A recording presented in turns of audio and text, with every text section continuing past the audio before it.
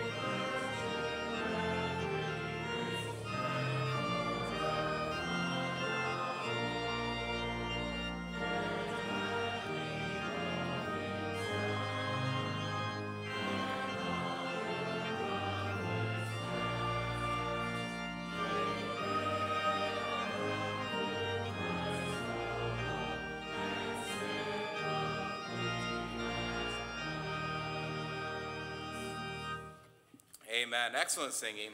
At this time, I'll ask you to pull out the insert in your bulletin, and we'll go ahead and sing, O Church, Arise.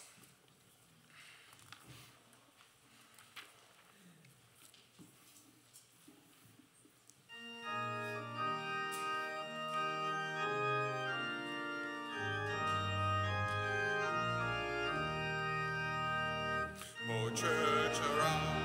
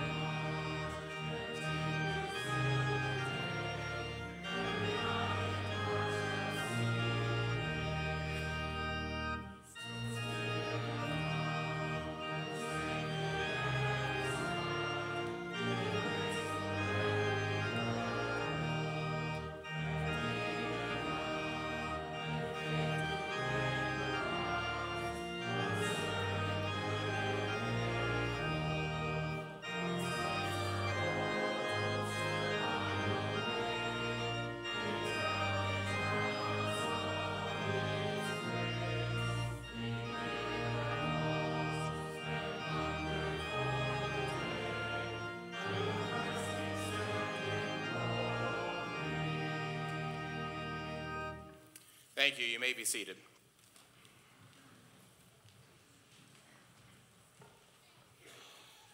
Wyatt already welcomed you as visitors.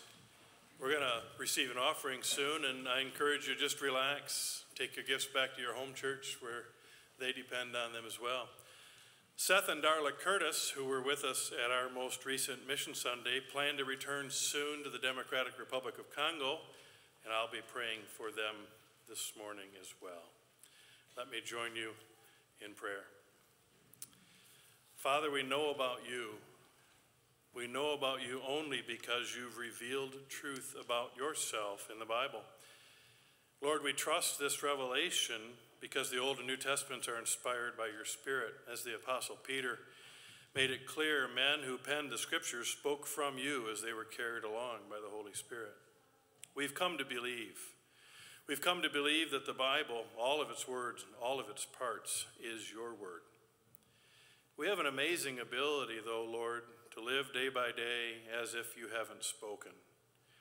As James reminds us, we look into your word and we walk away without making any changes, as if we've never seen it. Forgive, Lord, our laziness. Forgive our insolence. Forgive our lack of commitment to obey you. You haven't held us at arm's length because of our sin, Father. For that we are eternally grateful. You've blessed us with the privilege of serving you, often in unseen and unnoticed ways. I ask, Lord, that the report this morning that our friends who represented us and you and who served at Camp Kobiak earlier this spring, I ask that that might be encouraging to this congregation. Lord, bless Seth and Darla as they get ready to return to the Democratic Republic of Congo. Lord, use Pastor as he leads us into Matthew 24 again this morning. Use your word to change us as we now give our gifts to you, gifts that grow out of our love for you. We do so with confidence that you'll use them, not just for the good of people around us, but for your own glory, both here and far. We ask all these things expectantly in the name of our Savior. Amen.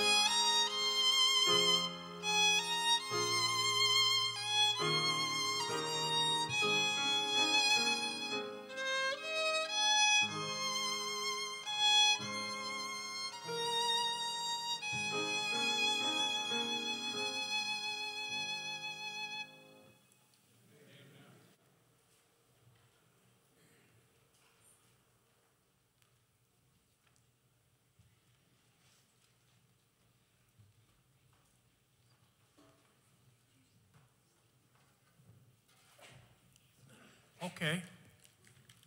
Why don't we all, the group that wants to Camp Kobiak, I'll have you. You don't have to get out of your seat. Just stand up where you're at. And so you can see who they are. We're missing two that I'm aware of, and that's Tammy and Brian. And they couldn't be with us today. But this is a group that you see in the picture. And we're going to walk. You can sit down now.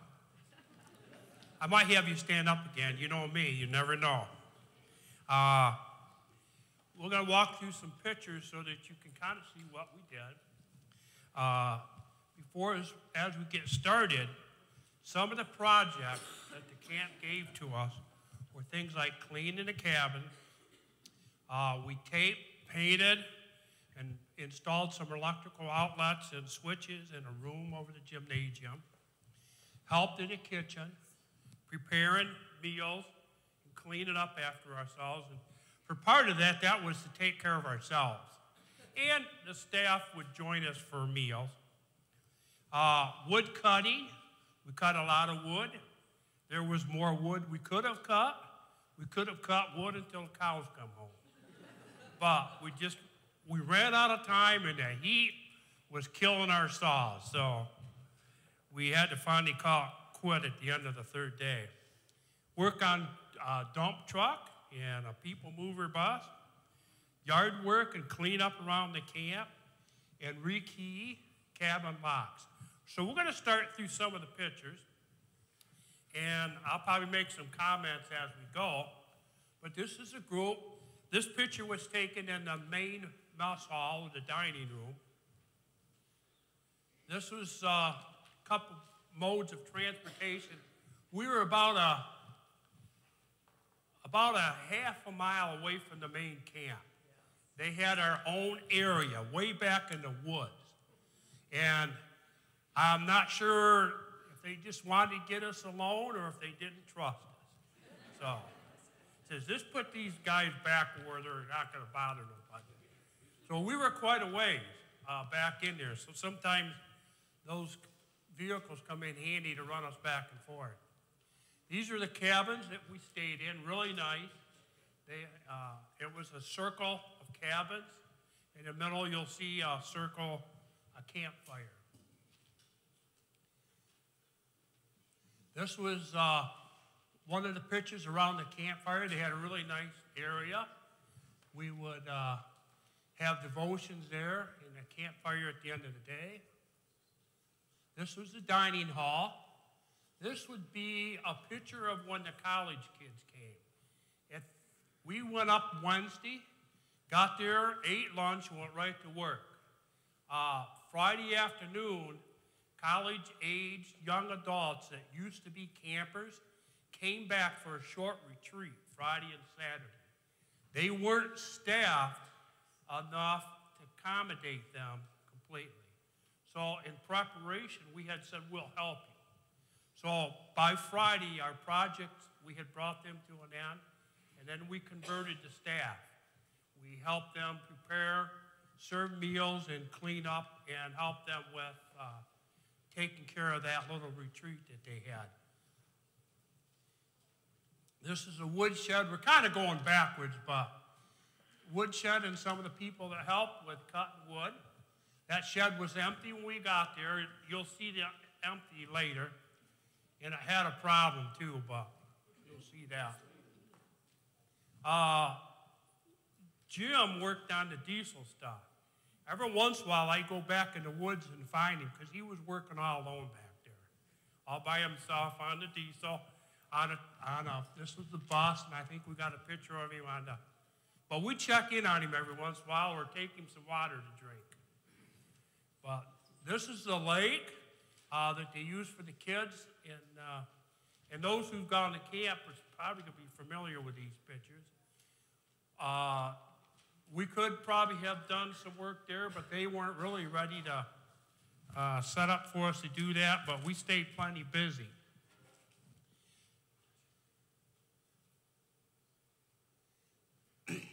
Our daily routine, we get up in the morning, go down to the dining hall, have breakfast, and then we went to work.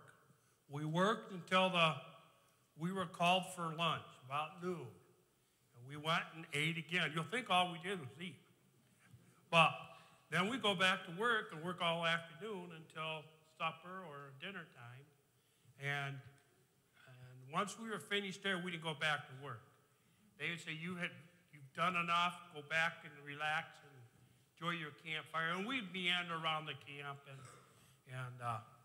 take in a few things. Here we are back at the cabin in the camp area.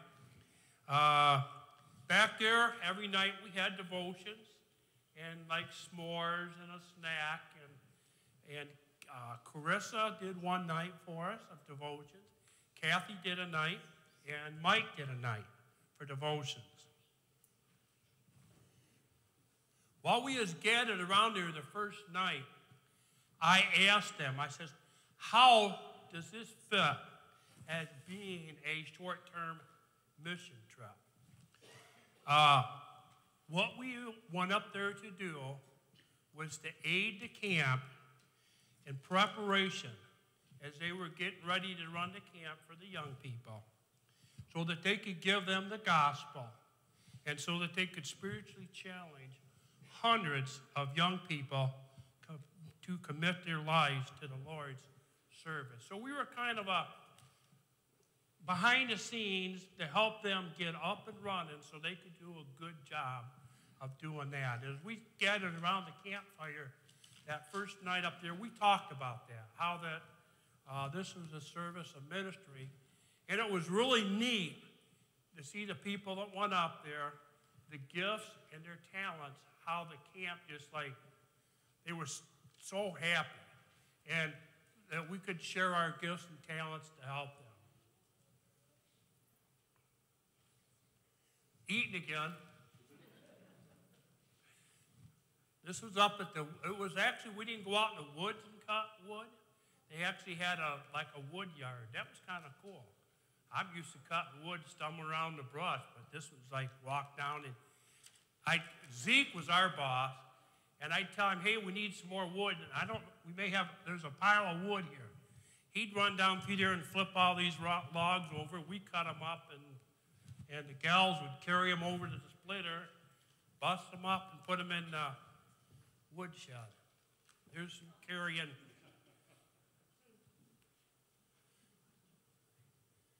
Here's our main supervisor with a hat on. And then before and after the meals, the only person they had in the kitchen was the regular guy that headed up the menu. It was the cook, the head chef. So he needed our help for us to prepare this meal, and he was really grateful of all that. And if you don't think you can serve the Lord, you're too old. Right here, this blows all those excuses away. Because this lady, our mean age of the group that went to camp was probably about 70. And you'll go, what? Yeah, we had a few young people, a lot of old people, and then Donna's one that really brought that mean age up. She's 175 years old. So it's just, I can tell her, I say that to her all the time. She's been around here forever. Oh, serving the Lord. Again, we're eating. We're eating again. Campfire, roasting some marshmallows. Listen, the campfire was a really neat time. We got to know each other. But I warned everybody. I said, what happens at the campfire up here stays here. I have some stories I can share with you, but I can't. They were pretty good. We had a lot of fun. As it got dark, we'd sit around the campfire, and you could hear the whippoorwills start in, then you could hear the coyotes. And one night, the whippoorwills were really going, and all of a sudden, the coyotes really took off, and all of a sudden, they got their victory yell. They must have had a Thanksgiving dinner, because they must have caught up with a whippoorwill, because they were all going, yip, yip, yip, yip, yip, yip. So it was kind of watching the stars above us. Here we are eating again. Carissa doing devotion the first night.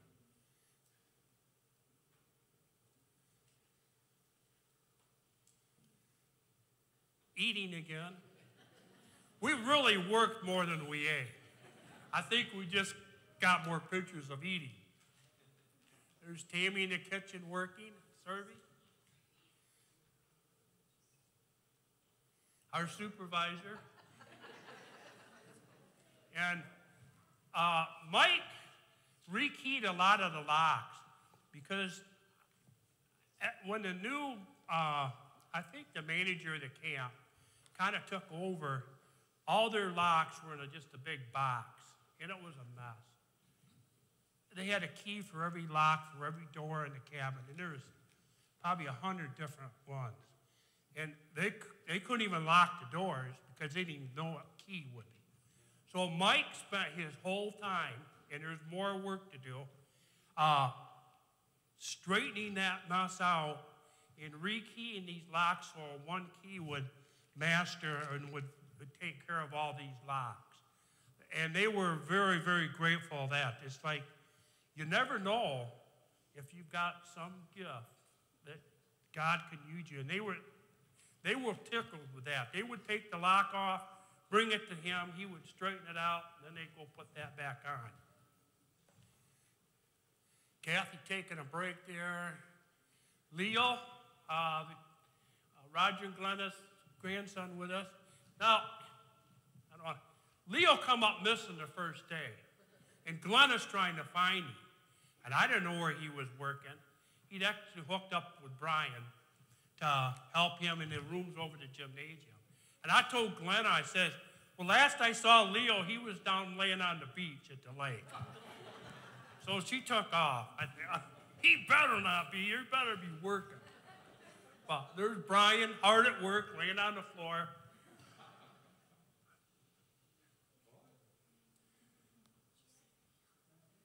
There's Jim. He got that thing running, and they were tickled with that. This was the woodshed. You see how crooked that is? It's about ready to fall over. Now, if we was to go back, I told him, I said, we can fix this before we fill it. But what we did is we filled it, so it's too late to fix it. So, but once it was full, it's not going to go nowhere. So, but that's how it was. The first picture you saw, it was full. Here it's empty. There's the wood yard. Here's the cleaning team. Cleaned all the cabins. Got them ready for all the campers.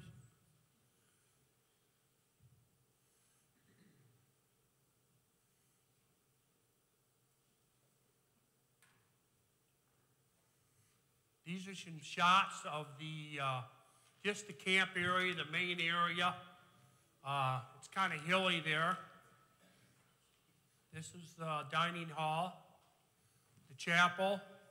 Then there's a coffee shop underneath it. We went down there the last day. They gave us some free passes for. It was about 90 degrees, so we all went and got smoothies. And we're all down there sitting with these college kids, and they're all looking at us because we're all old. They're like, where do you guys come from? So finally I says, well, really, we're your age. We just have this disease. It's called old age. So, but then we told them what we were there for.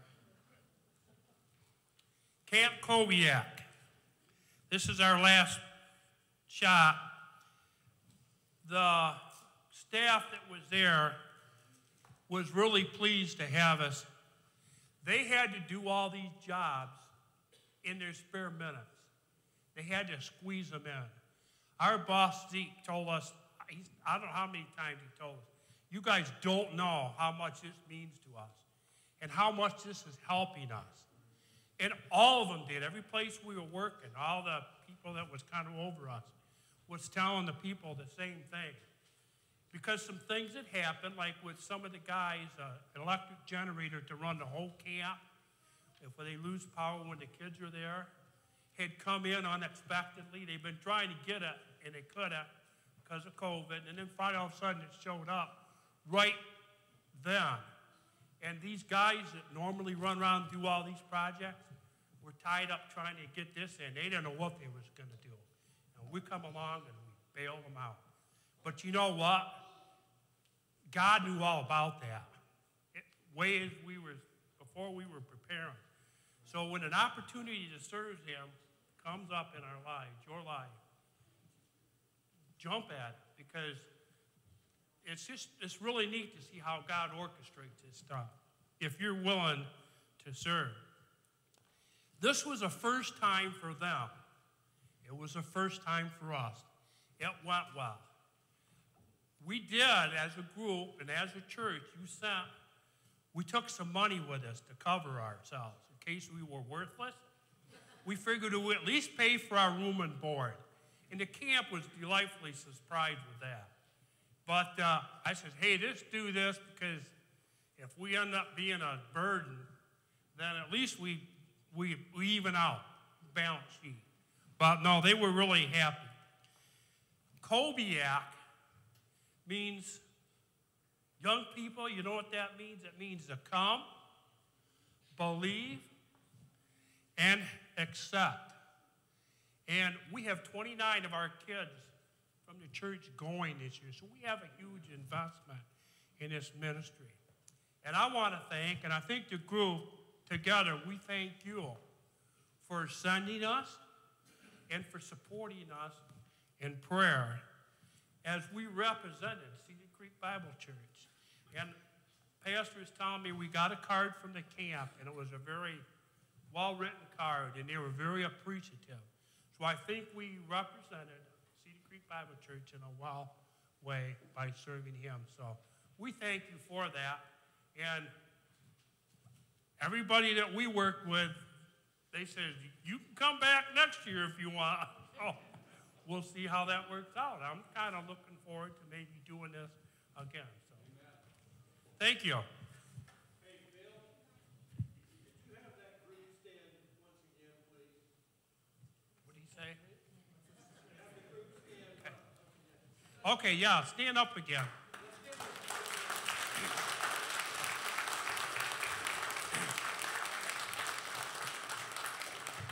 All yours.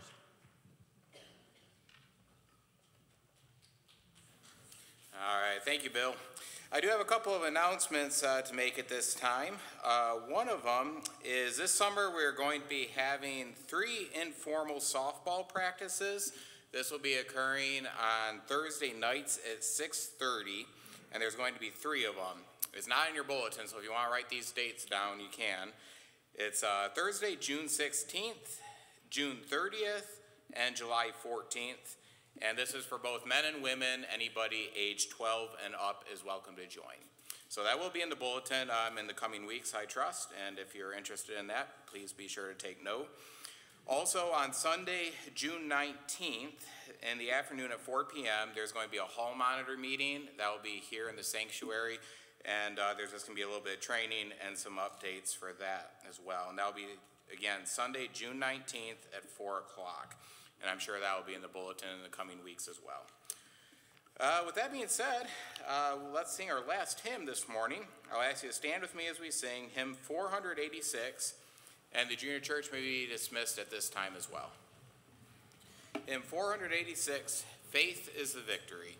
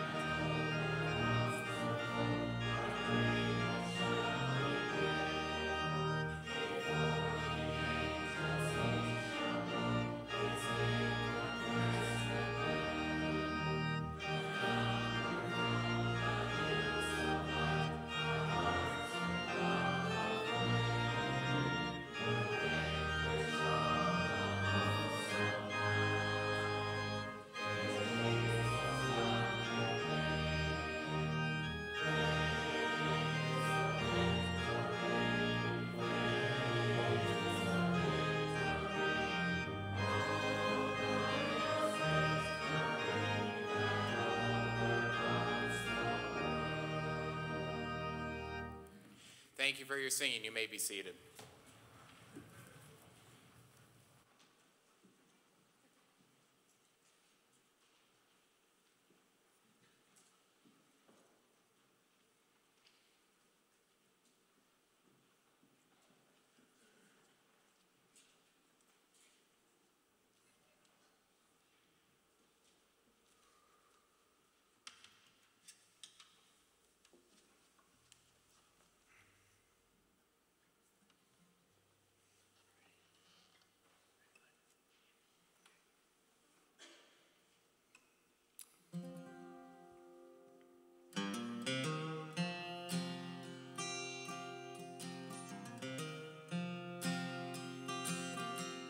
The shepherd leads me out to green pastures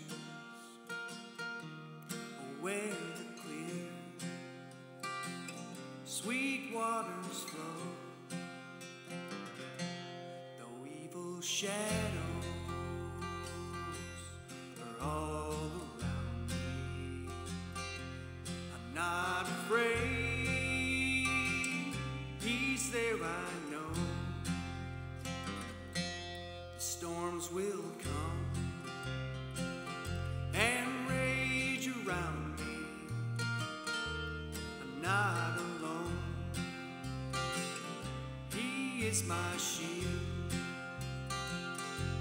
when I am weary, alone and forsaken. He lifts me up. He is so real.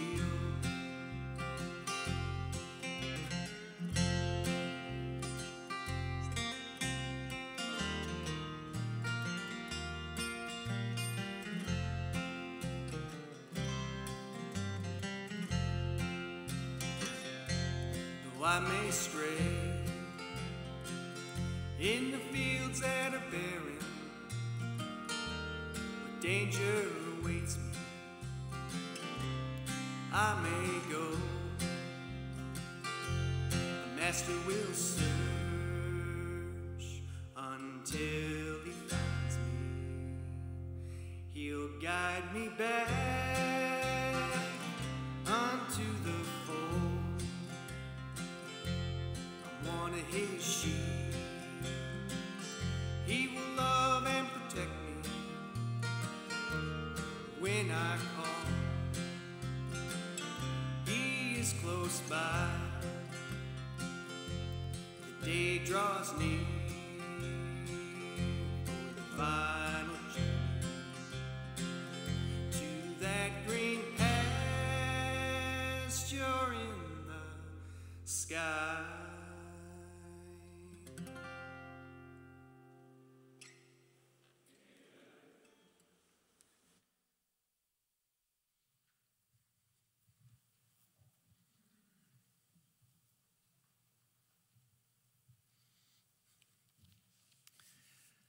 At this time, I'll ask you to take your Bibles once again and turn to Matthew chapter 24.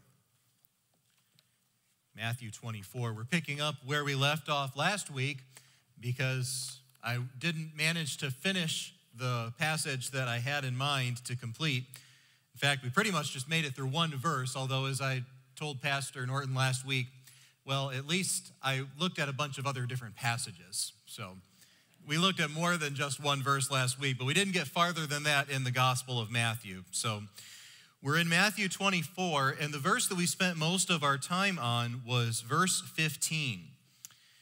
And verse 15 brings up the topic of the abomination of desolation. And that is a theme that shows up multiple times in our Bibles. And you may recall where we learn first about the abomination of desolation. Where do we go if we want to learn more about the background of the abomination of desolation? Anybody remember? Book of Daniel, yes. Daniel chapter 9 and verse 27. And there are a couple other passages in Daniel that also refer to that historical event. And there's question about when we're supposed to see the fulfillment of that event. And I encouraged us that the fact that Jesus is talking about that as a future event in Matthew 24 shows us that Daniel had in mind something that was still future, even from Jesus' perspective.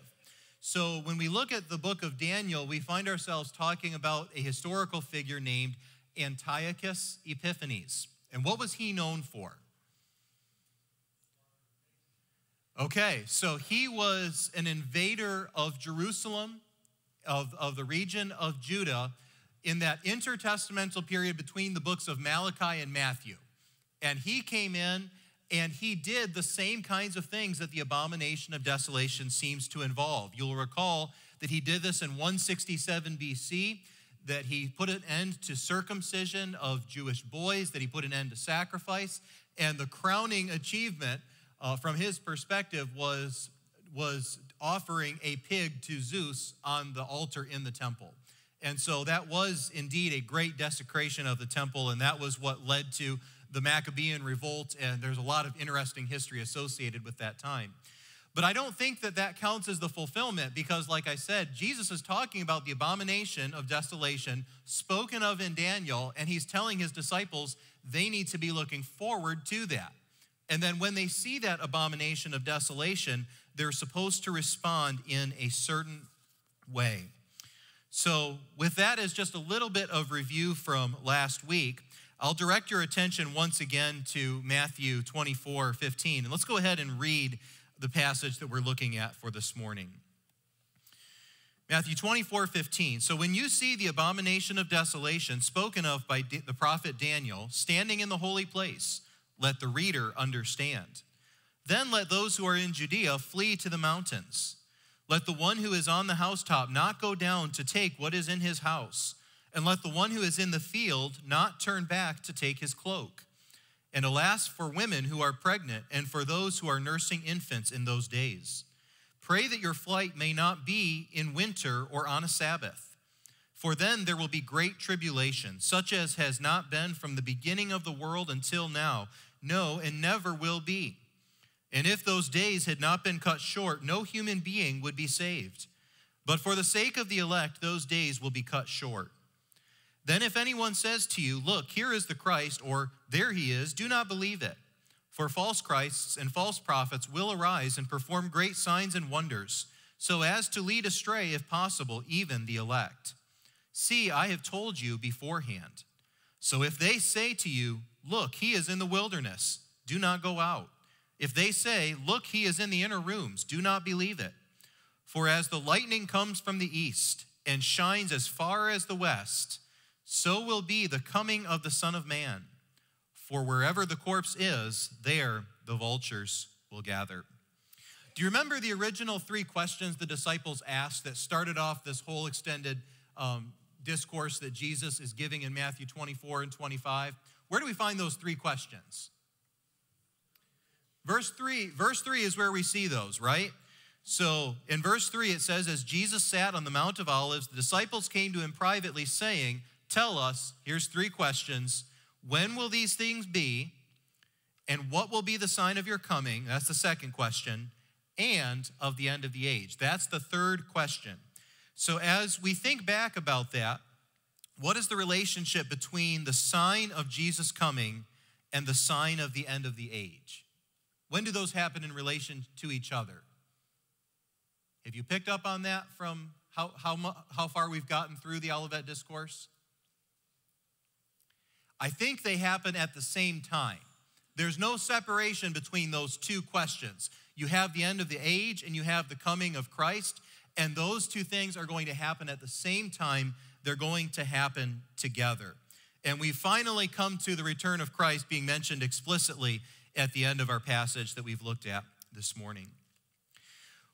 Well, this all seems pretty far removed from us, doesn't it? I'm reminded when I come to a passage like this that so often you and I, when we read our Bibles, I think we're looking for something that is there for us right now, today, in our present lives. And there's so much of the Bible that talks about the future.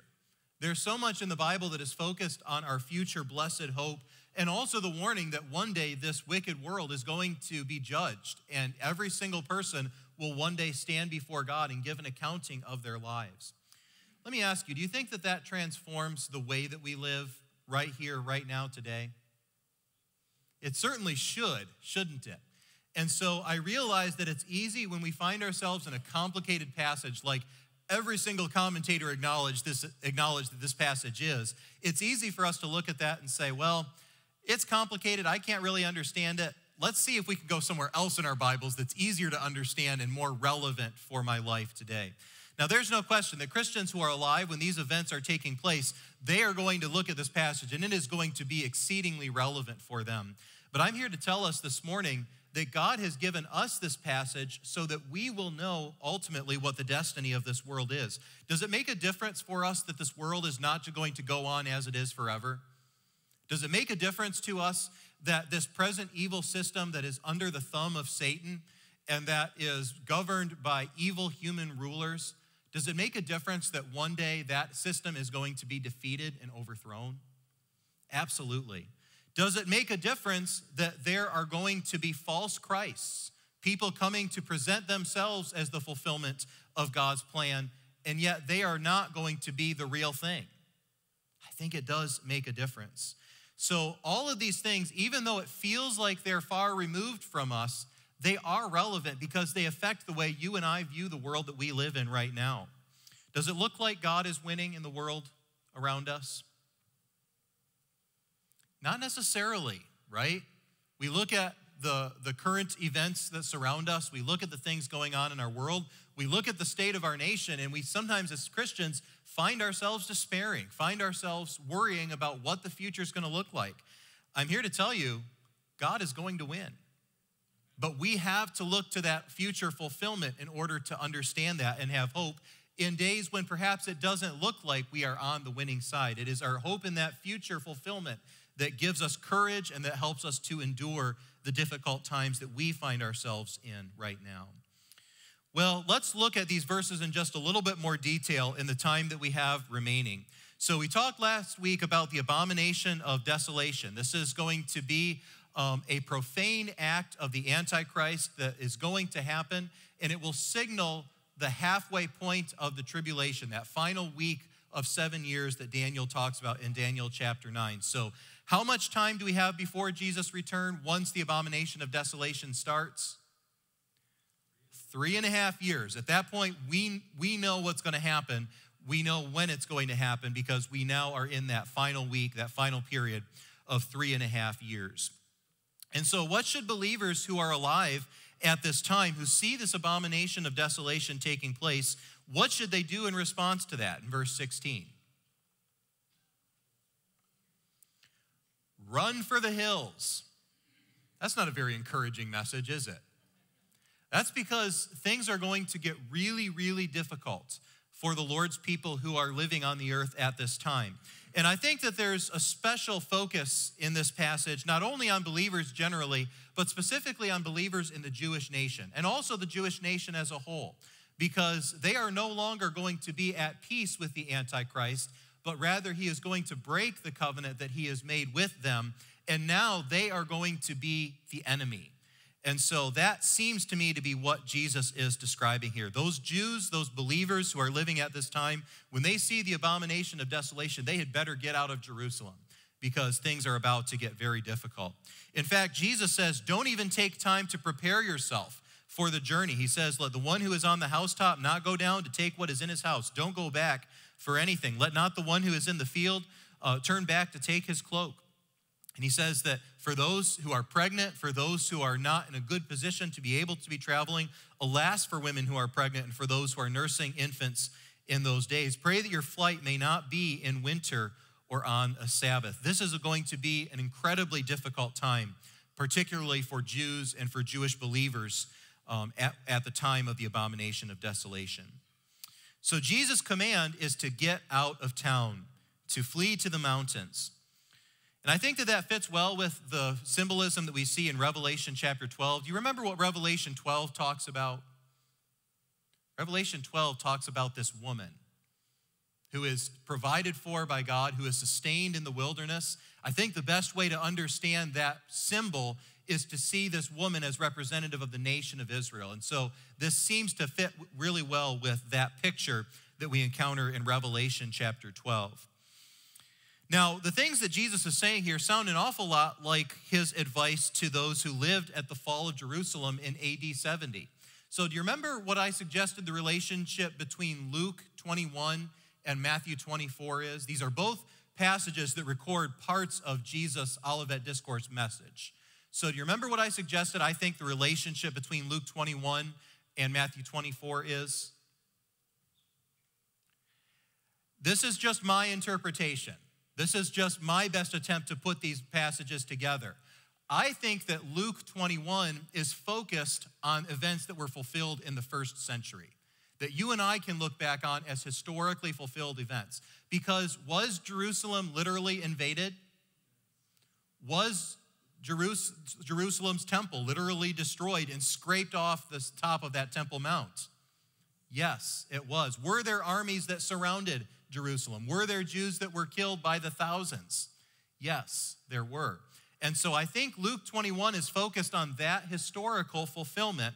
But when we come to Matthew 24, it's apparent to me that we're now at the end of the age. There is something that is happening even farther out, a longer fulfillment that Christians are going to be looking forward to.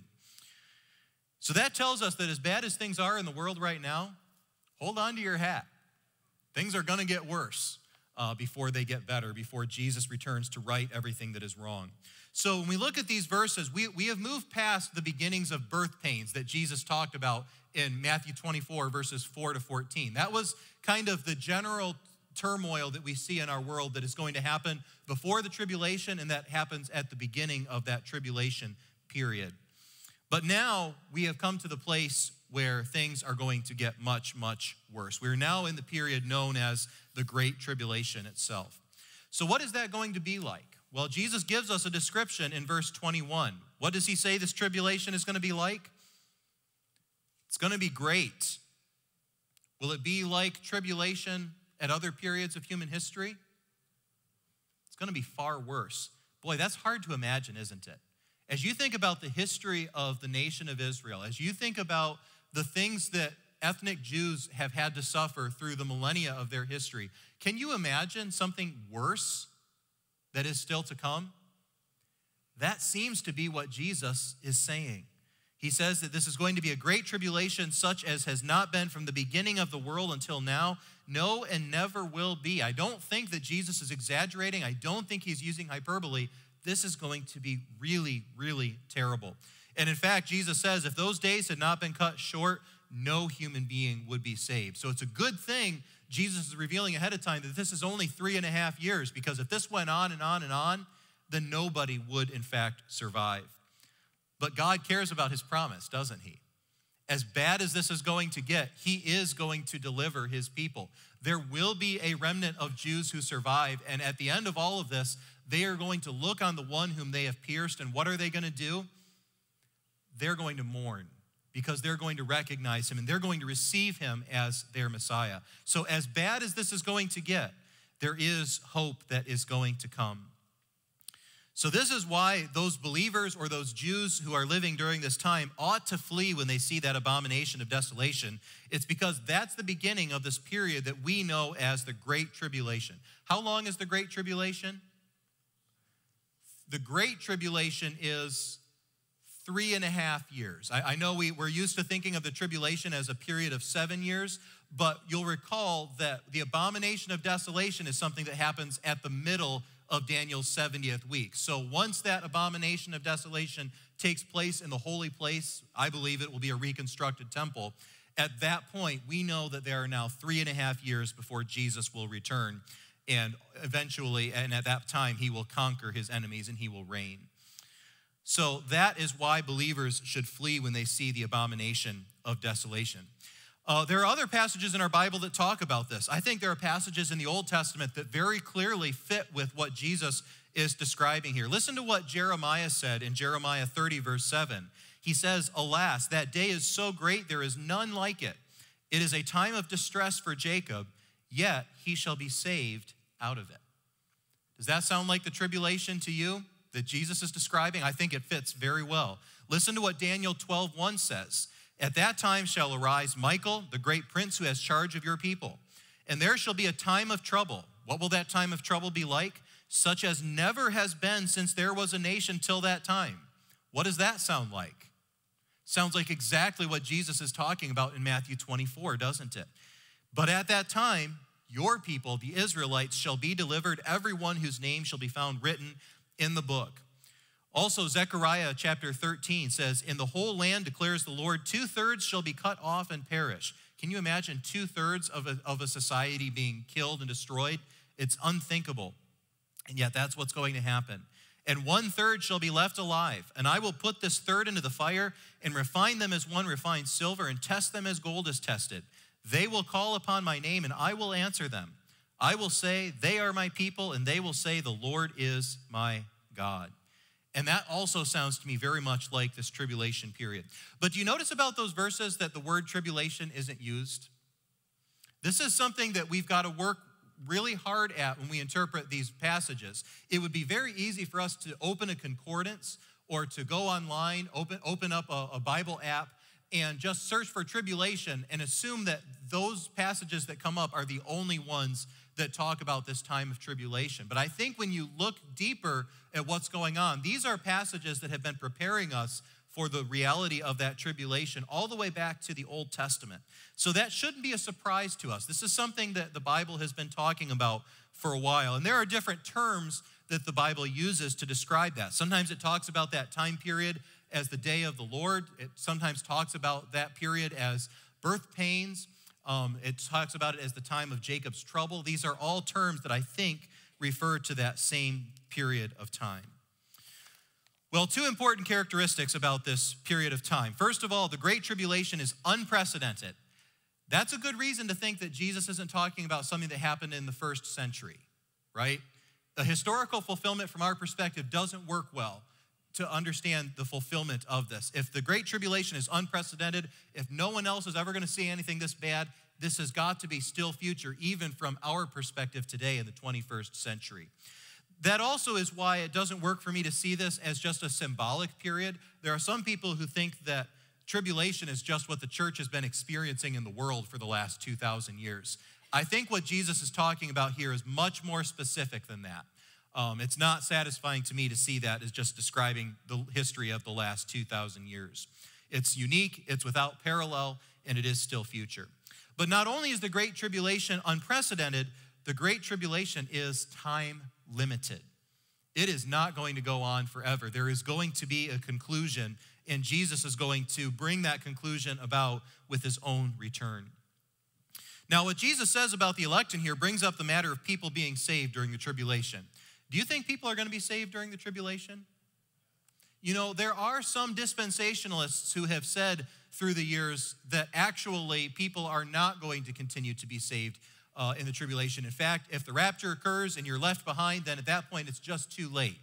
I don't see any clear evidence of that in Scripture. And in fact, I would feel like the fact that we have 144,000 witnesses, the fact that we have the 2 witnesses, that would suggest to me that there are going to be many people who will recognize what is going on, and they will put their faith and trust in Christ. Now, I realize that Revelation talks about people who refuse to repent in spite of God's judgment, but that's always the case, isn't it?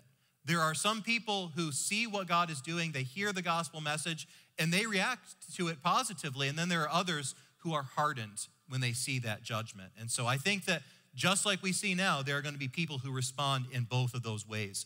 The point is, God is going to have a remnant. There are going to be believers who are existing on this earth during that time. I trust that you and I won't be one of them because, of course, we believe in what the Bible teaches about the rapture. And the rapture, I think, is what God gives to us as our hope that we will be spared from the day of God's wrath, talking specifically about the tribulation. Well, we also learn from this passage that there are going to be many false messiahs. Are Christians supposed to be gullible people? I think sometimes we get that reputation. And sometimes, unfortunately, people give credence to that reputation because somebody somewhere starts making claims about the return of Christ. Maybe they even claim to be the Messiah. And there are Christian people who are not well taught, who don't know what their Bibles teach about the end times, and they find themselves really intrigued by that. They find themselves giving credence to those things. Should you and I, because we are Christians, because we believe that Jesus is going to return, should we be gullible and accept any claim that Jesus is returning right now or that, in fact, he has already returned? No, Jesus does not want us to be deceived by religious hucksters like that. He wants us to believe that Jesus is coming, but that when he comes, there's not going to be any question. We're not going to have to take anyone else's word for that. It will be very clear, and it won't be a matter for debate. It's going to be visible. It's going to be like lightning flashing from east to west. Everyone is going to see it. There's going to be no question about that. So when will Jesus return? Right on time, that's for sure. We know he's going to return 3.5 years after the abomination of desolation. When is that? Well, 3.5 years after the start of that 70th week. When is that? There's a lot that we don't know, right? Once God sets all of these events in motion, you and I have solid Bible teaching to help us understand what's going to happen. And even those believers who are alive at that time, they're going to have answers to the questions that are going to be very, very important. They're going to be matters of life and death for them, and they are going to have clear answers to that once this period of time starts. In the meantime, you and I don't know how long this is going to take. So what should we do in the meantime? Should we lose faith that Jesus is going to come back? No, because we know that with the Lord, a day is as 1,000 years, and 1,000 years is as a day. So if Jesus comes back tomorrow to rapture us away, we won't be surprised by that. If he sets all of this stuff in motion 100 years from now, our faith doesn't need to be shaken because we know that he is going to come back, and we understand that he is completely trustworthy. Everything he says comes to pass. If the things that Jesus talks about in the Olivet Discourse were fulfilled in the first century, if, as we saw a few weeks ago, that every stone of the temple was pushed off the top of that Temple Mount, not one stone was left on top of another, we believe that what Jesus says about the end times will come to pass. And so we can put our confidence and trust in that. So let's not be deceived about Jesus' return. That's a big application for us when it comes to these verses. But I would also suggest that you and I need to make sure that we are ready for Jesus' return. Jesus' return is not going to be the very next thing that happens when we talk about the second coming, the visible return of Jesus to this earth to judge his enemies. There are some things that are going to happen before that. That's what this whole period of the Great Tribulation is talking about. But as I suggested, if we believe in a pre-tribulational rapture, the way to not have to go through this time of unprecedented tribulation is to get saved now, to put your trust in Jesus now. That is the way to avoid that period of unprecedented wrath. So do you want to go through the Great Tribulation? I sure don't. The application is to make sure that we have put our faith and trust in Jesus as our Savior now. And if you do that, your eternity is secure. And if you find yourself experiencing tribulation in the world, as Jesus said is going to be the lot of all Christians, if you find yourself experiencing persecution, it's going to be okay. Because just as the Great Tribulation will be time limited, even your suffering in this life, your experience of persecution is time limited. And eventually it's going to be over, and there is great hope that is there for all of us on the other side of that. So we can have confidence and joy and hope looking forward to the future and Jesus' coming reign over all this earth. And as we think about that, to close the service this morning, I'd like us to conclude by singing the song, "He Will Hold Me Fast." Wyatt, would you come and lead us in that as our closing song? Let's stand together as we sing, "He Will Hold Me Fast."